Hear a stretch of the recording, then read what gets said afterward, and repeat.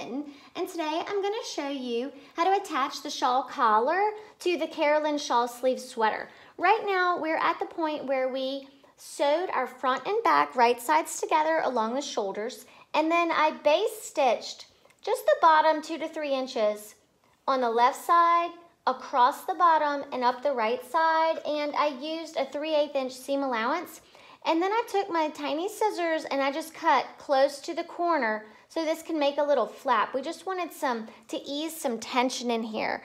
That'll help as we attach our collar. So once we pinned where the center of the shawl collar is to the back center neckline, we're going to take this collar and we're going to start wrapping it around towards the front of the sweater, and we're going to pin as we go.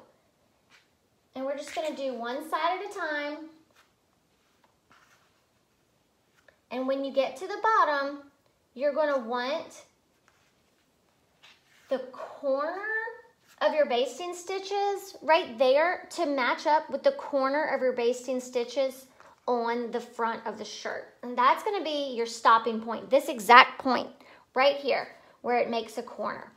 So when you go to attach this in a second, we're actually going to stop right there. And then we're going to pivot our sweater to continue attaching the rest. So I have one more pin to go.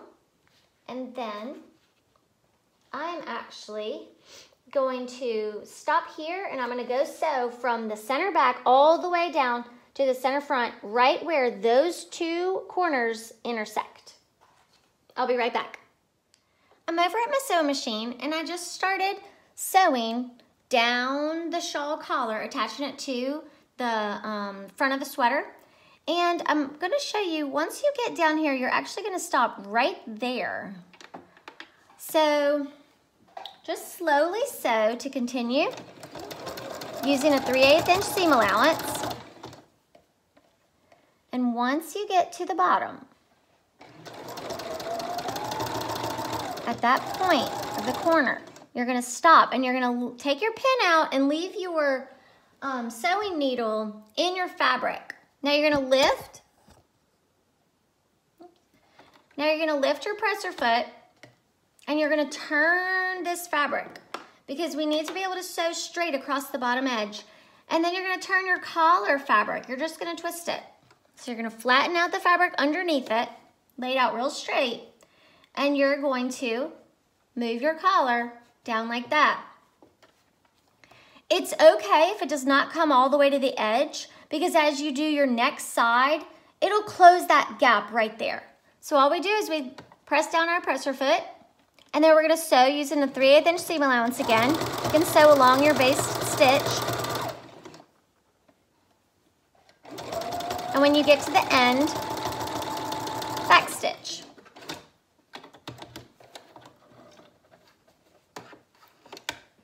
Okay, now you can look at your first side. See, that's your shawl collar. All right, we're gonna go pin the other side. And now I just pinned from the center back on the right-hand side all the way down to the bottom edge. And once again, we're gonna stop at that corner. So you're gonna take your basted stitch and you're gonna find your corner right there, and you're going to match it all the way to the basted stitch down here. And you're going to meet the corners. And once again, that's going to be your stopping point. So we're going to go sew from the center back all the way down this side using a 3/8 inch seam allowance, and we're going to stop right there at that point and leave our needle in the fabric. Okay, so once again, we're back at the sewing machine, and we just sewed down the other side of the collar, and we have our needle in the point, in the corner point where our basting stitches intersect. I'm just going to lift my presser foot, and I'm going to turn this collar because we want this to overlap this collar.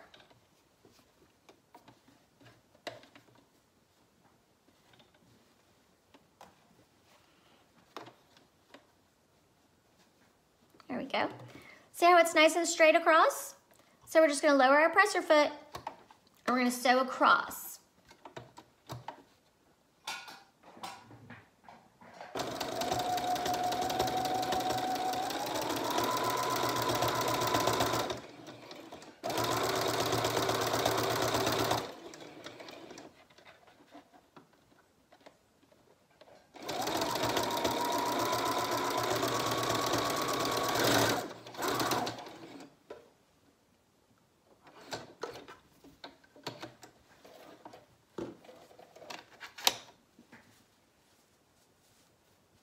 And once you turn it right side out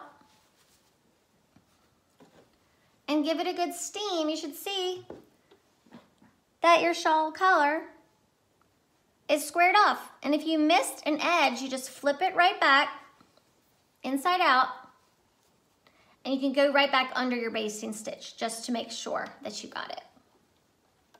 So that's how you attach the collar.